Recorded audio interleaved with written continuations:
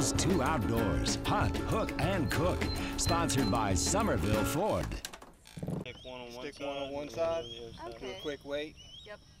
Last week on Hunt, Hook, and Cook, we talked about the Berkeley High bass fishing team who is headed to nationals. Well, now we've got to talk about everything that goes into competitive bass fishing for these high schoolers. You're penalized if your fish die, so you have to use technology there because people carry ice to put in there. There's stuff called rejuvenate. In the high school league, there are a lot of rules. For example, Cole and Grant are in the boat with a captain. A mentor type. The fathers are by far my most reliable group of boat captains. But the captain really can't do anything. Cole and Grant are in charge of deciding where to fish, they run the trolling motor, they make all the main decisions in the competition. Our go-to bait is a wacky rig, like using a Senko, you hook it halfway up, and using a smaller hook, just flipping banks. And It's more of a finesse.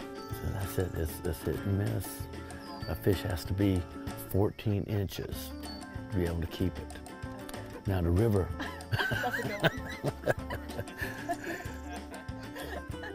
You call one that size bait.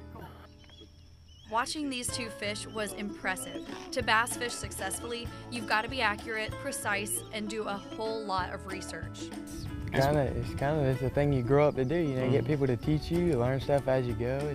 It's just stuff you know. It's always a constant for me. I'm always buying new things, trying out new stuff. I mean, I got 20 rods as is. I mean, just buy another one. You never know when you need another one. But I think the winning thing is going to come off of a ledge. So we really got to look at old riverbeds, stuff like that. I mean, as much stuff as we can scan and find.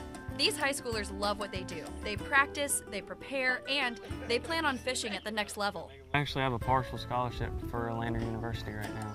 So hopefully we can win it and both go to Bethel and make some more memories together.